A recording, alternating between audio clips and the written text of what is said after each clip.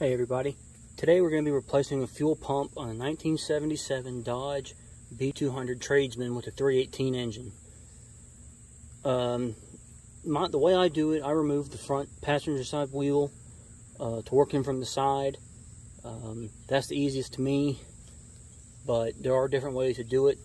For now, I already have the jack under the front end with the weight of the wheel off, and now we'll go ahead and remove the lug nuts and get started.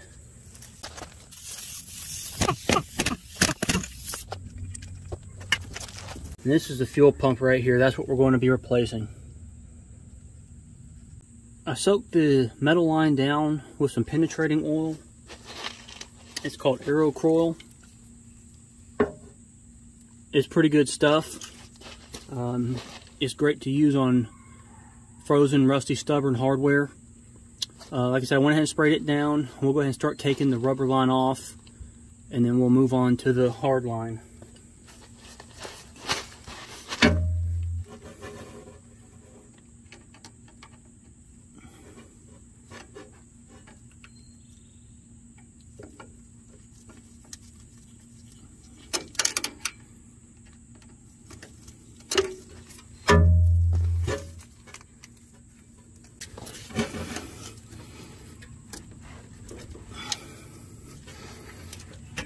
There we go. I wasn't able to get the fitting loose at the fuel pump, so we'll see if we can get the pump loose from the block and try and see if we can get the whole line out with the pump and then take it off out of the vehicle.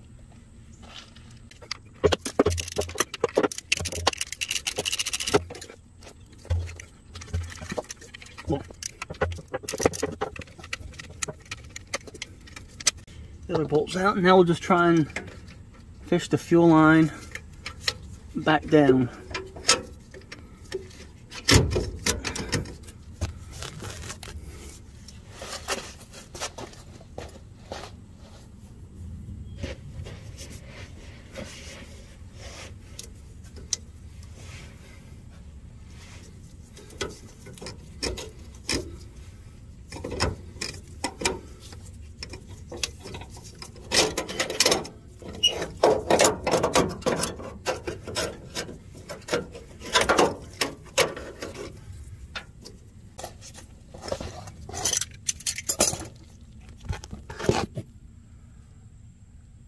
And we were able to get the whole line out with the pump. Now we'll try on the outside of the vehicle to remove the line from the pump.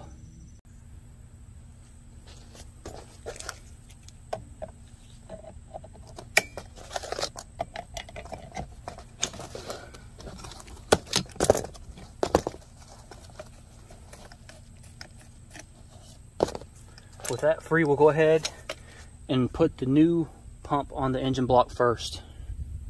I don't know if you can tell, but it looks like the holes in the gasket were made slightly undersized, so you can actually thread the bolts into them a little bit to kind of hold the bolts in and the gasket on.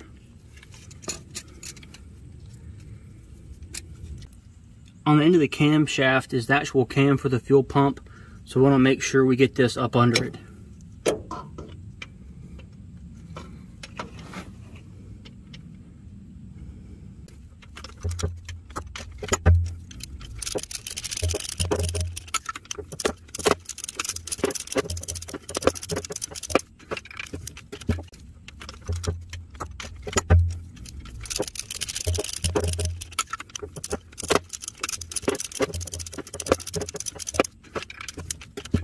Alright, get the bolts snug back up, tighten down. We'll go ahead and put the rubber fuel line on, and then we'll fish the metal line back up to the carburetor.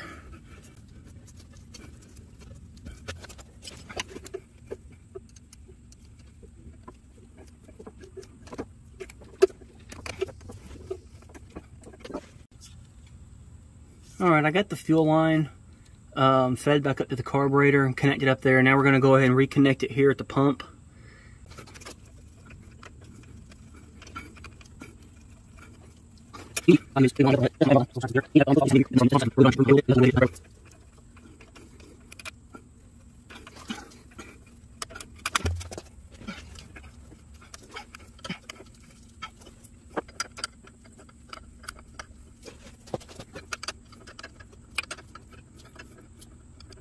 Now we'll give it a shot and see if it'll start.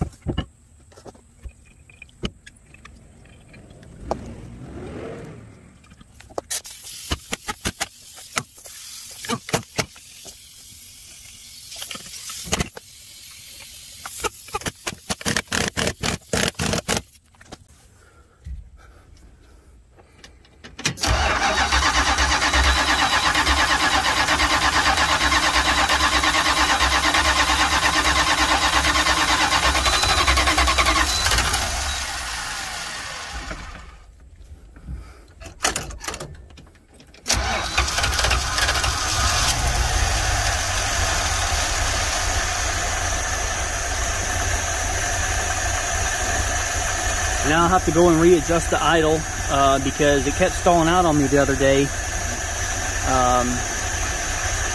It's idling real low, so I messed with the idle a little bit and it still didn't help. And the way I figured out it was a fuel pump is I disconnected the fuel line